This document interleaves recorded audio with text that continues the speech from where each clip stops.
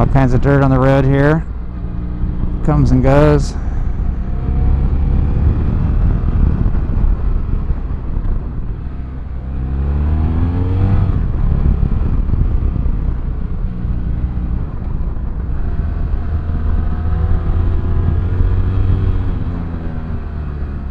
Drag the rear brake a little bit, keep in line, especially if there's gravel like that and you're a little worried about it. Just drag the rear brake through it as you turn.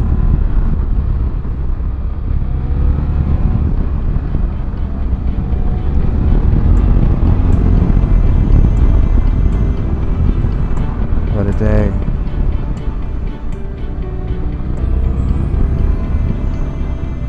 Incredible day, man. I wish I could just stop and enjoy it instead of working.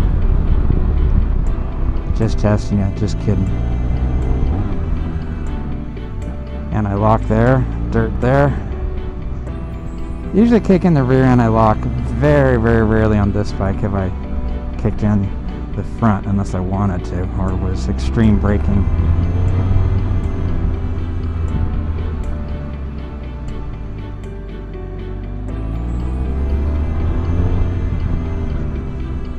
Six-speed tranny, wet clutch. I've used the clutch on this bike to a fair degree, and I've never had fade. I've never had any indication it's getting hot, you know, and it goes away a little bit. That has never happened on this bike yet, and I don't expect it to.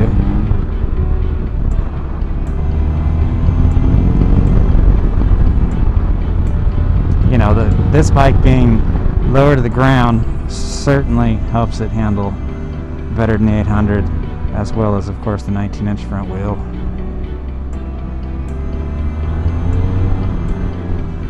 Seat height is 32.3 inches, I think. It's well over 2 inches lower than the F850GS, and that's with the stock conventional seat. Now there is a lower seat option, which lowers it exactly 1 inch, I believe. As well as that, BMW was talking up another option they have. Basically, I'd equate it to factory suspension, a way to lower your suspension. A dealer can do it for you. It will cost a little bit, but they've planned on it so that they could do a really nice factory type job in a dealership to lower your suspension. They didn't get into the details of what it took, so there's two options there. On the F800, if you're shorter, you want the lower seat, period. On this bike, however, if you're shorter, you possibly can get away with the stock seat just fine. That's our findings with Tim, and so pretty big difference in the two bikes as far as that goes. Exact same seat though, just rides lower. I guess while we're speaking of the seat, let's get to it on the seat. The seat is my least favorite part of this bike by 10 times over. The seat, it's a 1 hour to 2 hour seat. If you're going to commute and get off, get on later and commute and get off, you're okay. If you're going to travel, this seat will drive you nuts. It's firm, which is really good for the 800 when you ride it off-road. And by the way, the 800, you're standing up so much you don't notice the seat as much. On this bike you do. Dirt here, let me get through this. But the seat is so firm that given that with its shape, it doesn't spread the load at all. It's like 2 pressure points from your butt no matter how you sit, and that eventually is going to get sore. Once it does, you keep changing positions, that gets sore, and it gets worse and worse and worse. And rear back, we're kicking in hard there, anti-lock, front, no.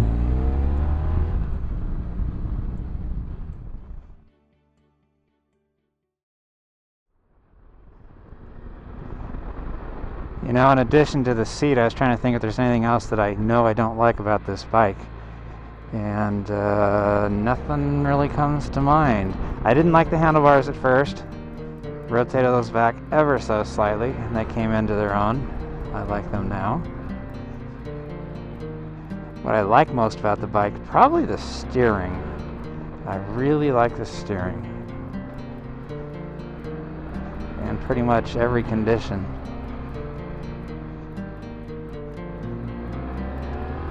Amazingly, I find myself saying I like the suspension after that, because it's always been well behaved and controlled no matter what I've done with it. Didn't expect that at all with this bike. Impressed by that, actually. Want to look well ahead, avoid all the stuff in the road, particularly on my inside right now. The mirrors could be better. They work good, but they just cut off part of your view. They should have a larger view. That would just be better. The center stand, boy, I certainly want the center stand, but it takes a bit of effort to get it up on the center stand. There's not a lot of leverage standing on the stand itself, and there's no good pulling point that makes it easy to pull the bike up. It's a little bit awkward.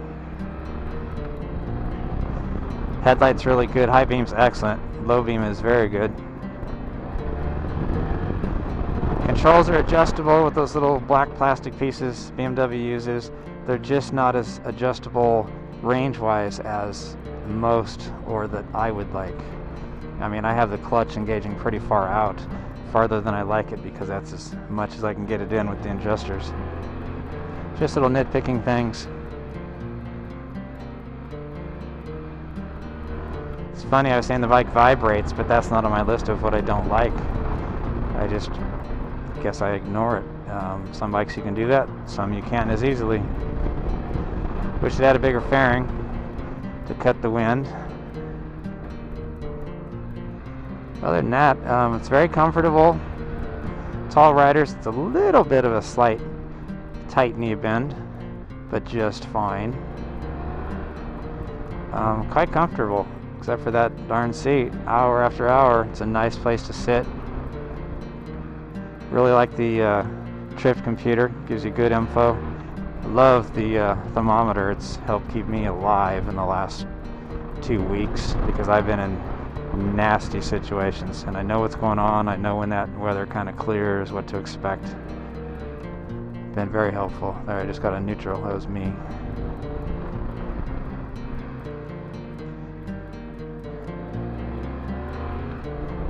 I also like the brakes that I didn't expect to like. I mean, you pull them quite hard, and sometimes it says you can feel the line expanding or something slightly, but it still stays really controlled, and therefore I like them.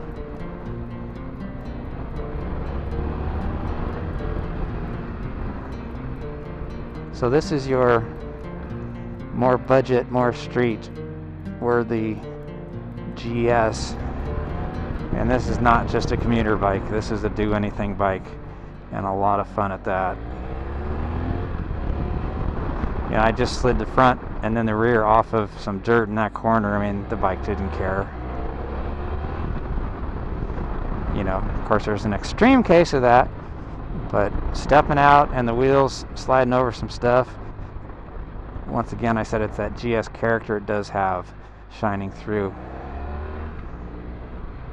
So it makes it so good everywhere.